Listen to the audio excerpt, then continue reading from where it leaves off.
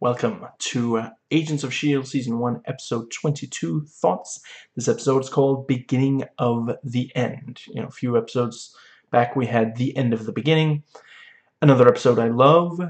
Spoilers for everything MCU leading up to and including this episode. No spoilers for anything MCU that first premiered after this episode first aired. The top link in the description box will enable you to donate to the SAG-AFTRA strikers, and I'm privileged to do so. And then there's some links to videos to help explain why this is such an important strike. The writers have gotten what they were asking for, but the actors have not yet. So please keep supporting them. And I have high hopes, but we'll see.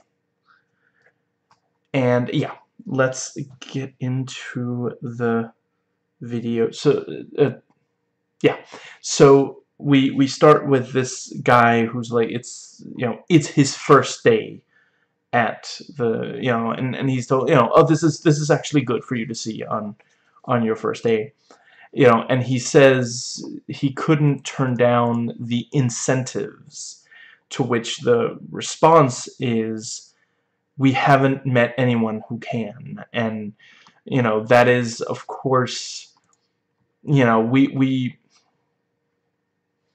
there are a number of companies that do offer some incentives, and where, like, if it's like employer paid healthcare, you might literally, in certain countries, including America, you might need that. It's, but we learn later, no, the incentives is that they kidnap someone you care about and keep them prisoner, threatening to hurt them if you step out of line. And yeah, that is, there are some extremely evil people who have used that in order to secure people's allegiance. And yeah, fascists do use intimidation and threats to get what they want. And yeah, very cool fight scene as the Coulson and May get back out of the basement of the barber shop. And it is really good. So where do I get, and was it any tip on where I can get that haircut or something, like, like he just, what, this is still a barbershop, isn't it? I came to get my haircut, and now I'm surrounded by these, soldiers. I don't know what's going on here. Look, could you just cut my hair? I have places to be. And May manages to grab the staff, which, yeah, of course, that is the what's the word? Of course they managed to, given that S.H.I.E.L.D. had been infiltrated by Hydra, that staff, which we thought was going to end up with S.H.I.E.L.D., ended up with Hydra. And yeah, she kicks ass with it, again, as she did and let's see, I think, right, and really love the thing, let's bring the house down. And yeah, we see that Garrett isn't just alive, and now he has the super strength, the extremis super strength, and the that Mike also has, for example. Before we were told, yeah, he got that serum, but it was only just, he was so far gone, it was just enough to keep him alive.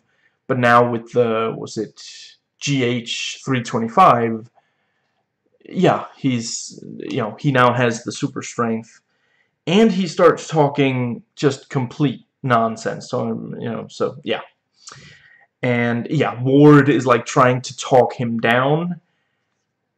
It is not super successful. He's like, okay, so, I mean, Hydra, that was just a means to an end. We were just looking to keep you alive, right? So we're not actually gonna do a coup, are we? And he's like, oh, no, it's gonna be a revolution.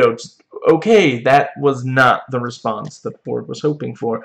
And Raina completely snitches on, goes and says, so Ward thinks you're losing your mind? Also, it was totally him who ate Julie's yogurt out of the fridge, even though it has her name right there. you know, I don't work in an office like that. I work in an office where people are nice to each other, but I do hear that a lot of offices have the office snitch, so that's kind of Reina's role here. Let's see, and yeah, we see, you know, Fitzsimmons did indeed survive, but it is this thing of, you know, for how long? And I quite like this thing of, you know, Fitz, you know, oh, I spent an hour on, you know, getting this signal to go out, and then I realized, I mean, it's the shield. You know, no one's still monitoring the shield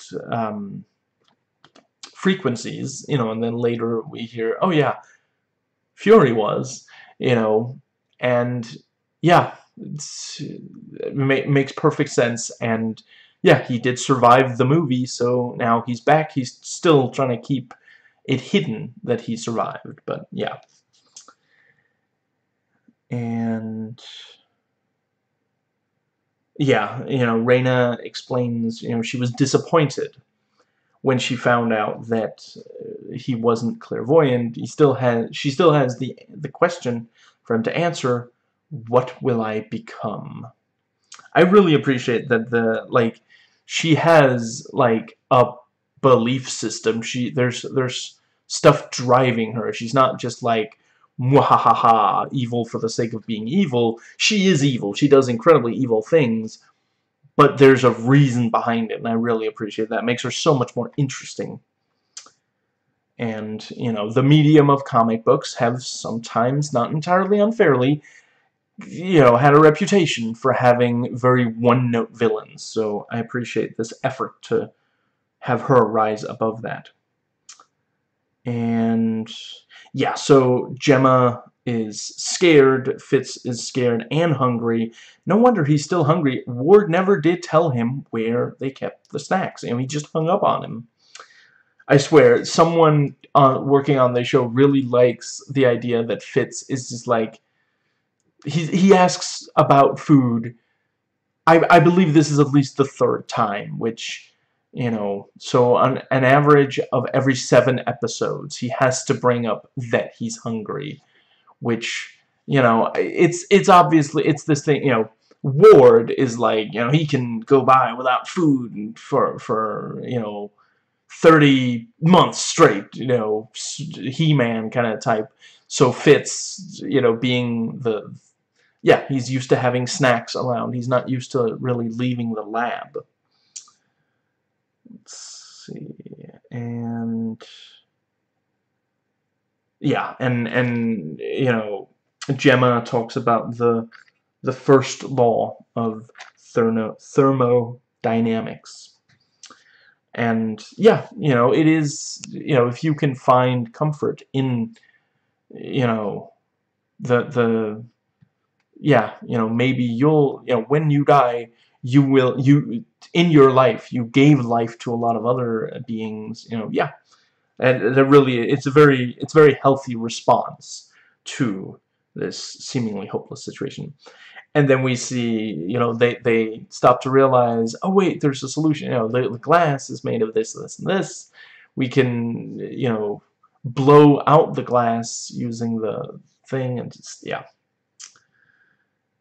I really enjoyed Coulson and Triplet getting a Humvee with the really corny, you know, recording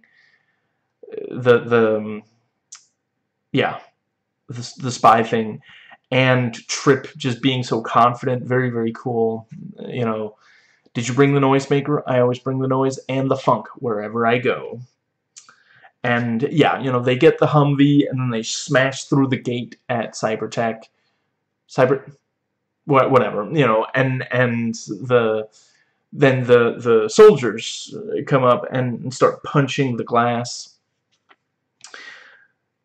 Let's see, but you know, Coulson points a gun at one, and you know, like, oh, we have to protect Garrett, so you know, Coulson can follow the soldiers to Garrett.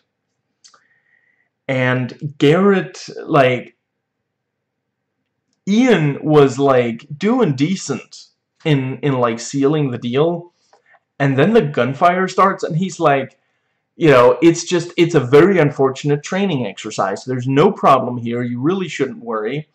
And then in comes Garrett and, like, you know, just starts threatening the guy and all the, you know, this is your, you know, what was it, strategic analyst. He's part-time.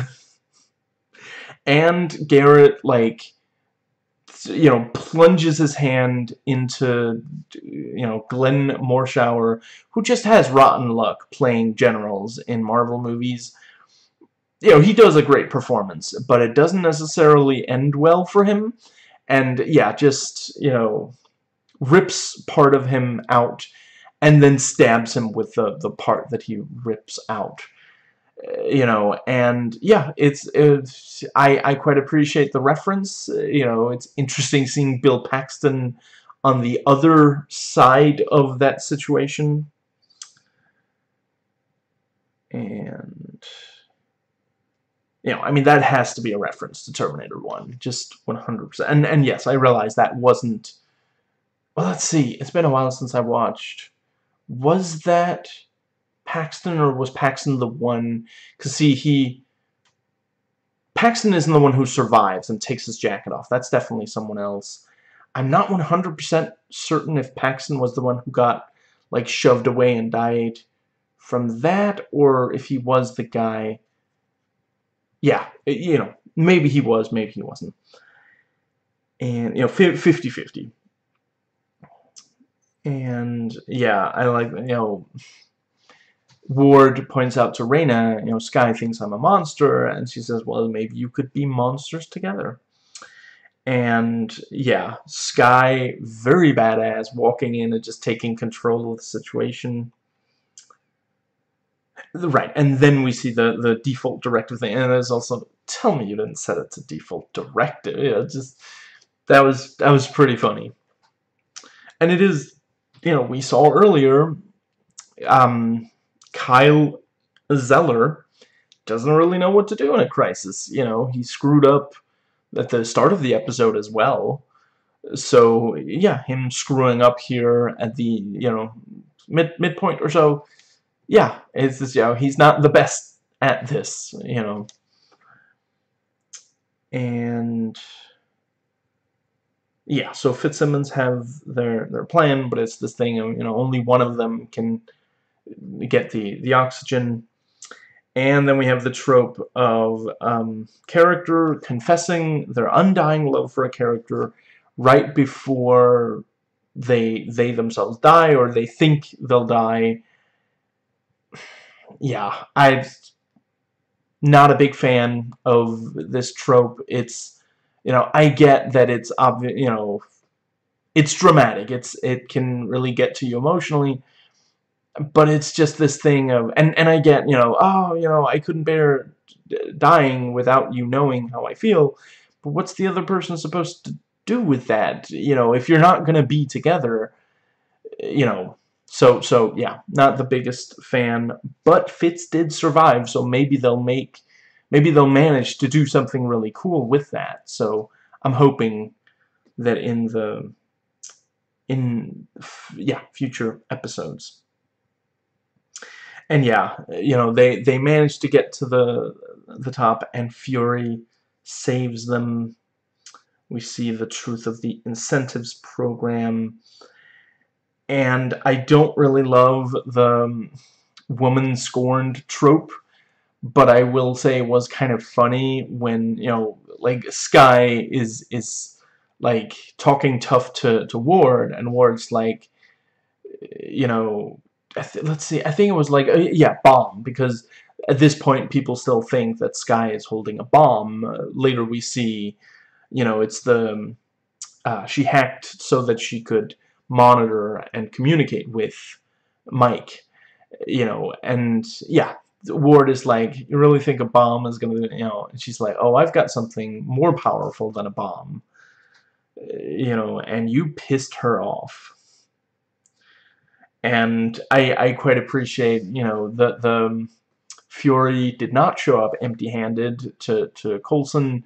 You know, he hands him the weapon, and they have, you know, an exchange that follows up on, you know, in the, let's see, yeah, in, with Loki, before he fires, he says, even I don't know what it does, then after firing it, he says, so that's what it does. And then in this episode, Fury says, this packs a pretty good punch, and Coulson says, I know what it does. Yeah, very nicely done. And yeah, the on more than one occasion in the fight scene between May and Ward, which is also just like, we've been waiting for this ever since Ward was revealed to be Hydra. There's no way, this is an American show, it's mainstream, there's no way that the season is going to end without a big fight between him and one of the non-Hydra agents of our team. And of course, it's going to be May. She's by far, I suppose it could have been Trip, but it wouldn't have meant as much. But yeah, we've been waiting for this, and they really did deliver. This is like the end of Alias Season 2 level epic fight scene between two characters that we've been waiting to see fight. If you know, you know. And yeah.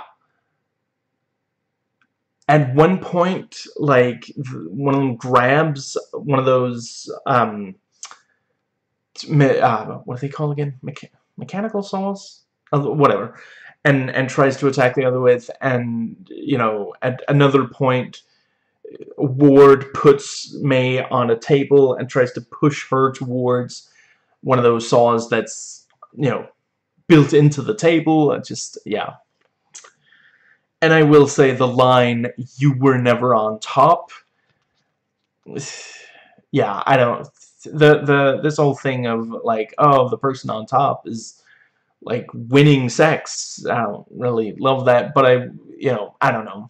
The delivery, I think, was good. And Garrett points out, when has anybody ever seen a tag team made up of 4 dead guys? And Coulson follows up by saying, I only see 1 dead guy. So corny.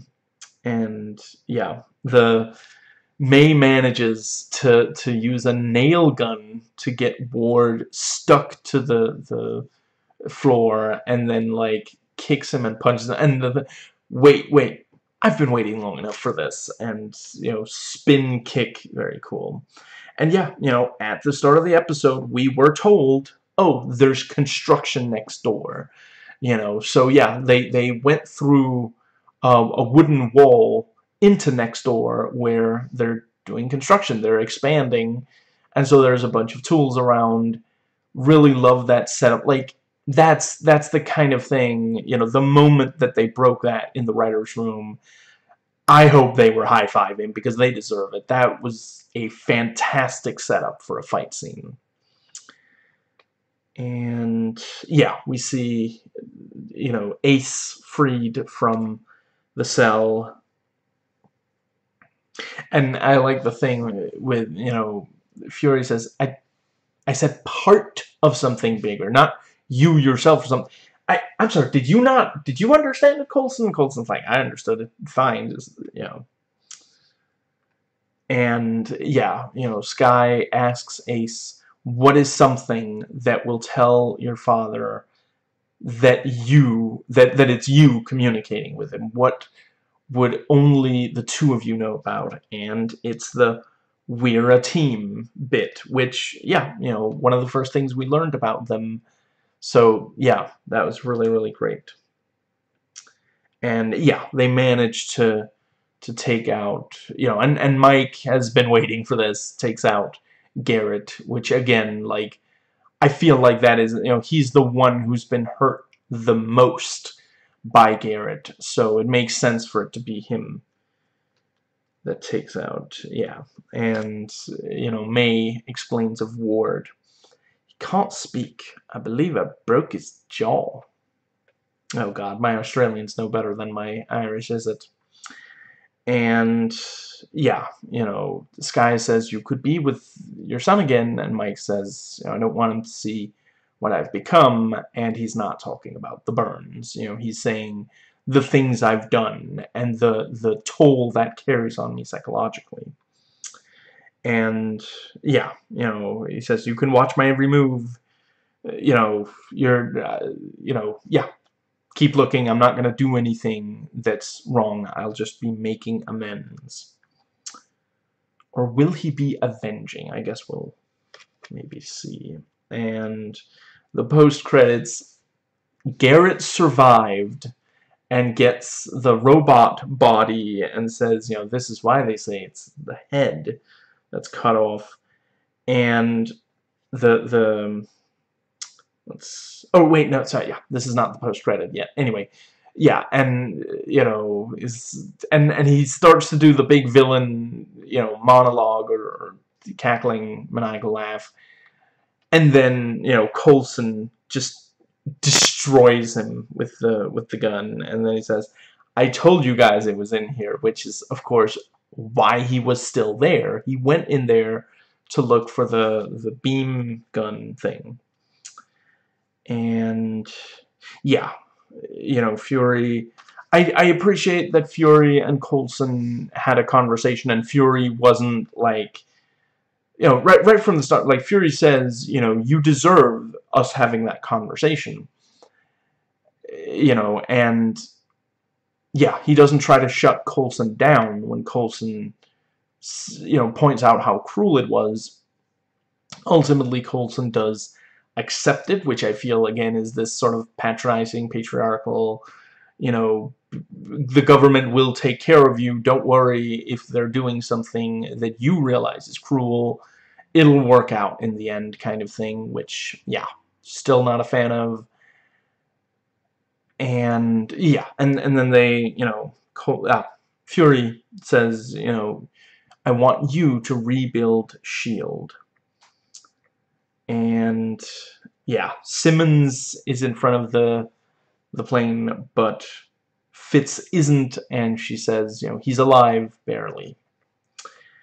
And we meet Billy Koenig, who, you know, looks just like Eric Koenig, and runs the playground, and, you know, he has the same, like, geeking out at Coulson and being, you know, somewhat, like, reticent with the rest of the team.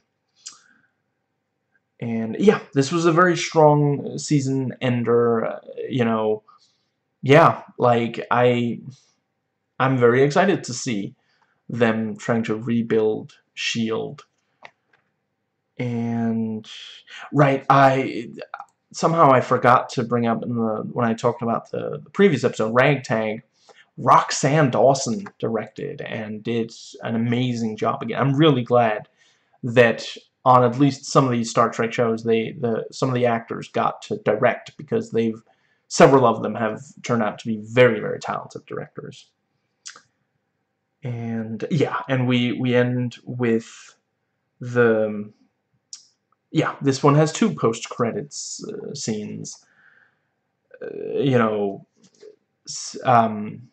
Reyna goes up to someone and says, I found your daughter, and you see, like, fresh blood on this individual's hands, which, yeah, that's... Somehow I get the feeling that this person isn't, like, a surgeon who just, you know, didn't bother washing their hands, probably, and I guess it doesn't wear surgical gloves. Somehow I get the feeling that that blood is not from someone who was super happy for this to happen. And yeah, you know, it again, like, it fits with what Reyna has said and done up to this point. You know, she wants to see how this goes, kind of thing. You know, she sets things in motion and watches and waits. And the very, very end is Coulson cutting into wall, you know, something that he feels he understands, the same way we saw Garrett do. Or rather, you know, set designers spent forever cutting into, and then a bunch of people watched it and gave Phil Coulson credit when really he cut very little. I'm kidding. So there's some IMDb trivia for this episode. Ming-Na Wen said it took 17 hours to shoot her fight scene with Brett Dalton. I can see that. There's a lot to it. And yeah, the outfit Fury wears is exactly the same outfit he's seen wearing in the last scene of Captain America 2. Sunglasses, a beanie, a leather jacket, a hoodie instead of his usual eye patch and trench coat. And the... let's see... yeah.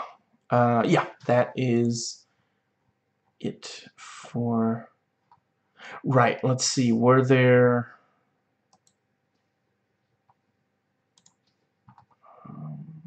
good quotes that... yeah, just as, you know, just before Garrett is killed, he starts to say, "Now I'll be unstoppable," but yeah, vaporized by Coulson.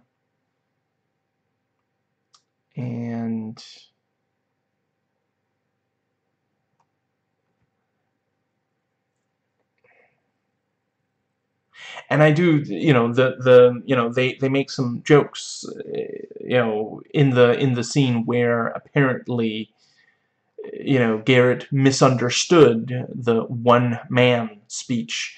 But yeah, it is also,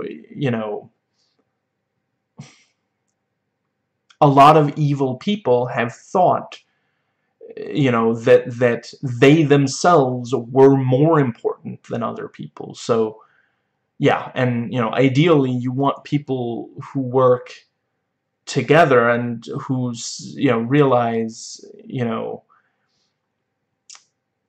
yeah, you can be part of something bigger. And let's see. Yeah, that is it for... right, and I do appreciate, the I don't love when, like, the villain is like a crazy guy, because it's, there's a lot of people who think that people with mental health issues are more likely to be dangerous and violent, when it's actually, we know, those of us who look into it know that you're actually, people with mental health issues are more likely to be attacked than to be the attacker. I appreciate that it's like, it's a trope, they gotta do the thing, and I do think the, Fury and Coulson playing off each other, making fun of it, they did do of a good job on the, making, yeah. Oops. And let's see. Yeah, the first law of thermodynamics says every part of us now was once a part of some other thing. A moon, a storm cloud, a mammoth, a monkey. We gave them new life. Good one, I hope.